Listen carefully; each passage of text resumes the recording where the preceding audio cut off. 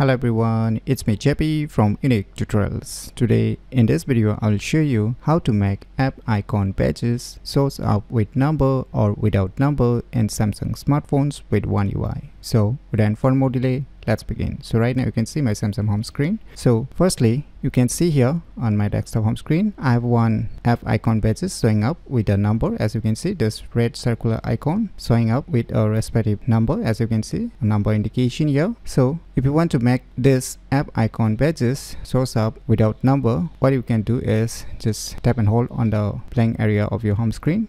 Now you can see here at the right bottom settings, just click on it. Now just scroll down below. Now you will see here one option written app icon badges, right? So right now you can see at the bottom written with a blue color, so with number. So right now it's showing with number, so just click on it. Now you will see here one more options, that is with dot. So once you select this option with dot and move back, now you will see here indications with the blue color, so without number. Now if you minimize it, now you will see here only a circular dot icon appearing as a app icon badges. Right now you can see you don't see any number here on the circular red color icon. So if you want to show it with numbers again, just tap and hold on the home screen again and just click on the settings, scroll down again and just click on this app icon badges again. Now just select with number.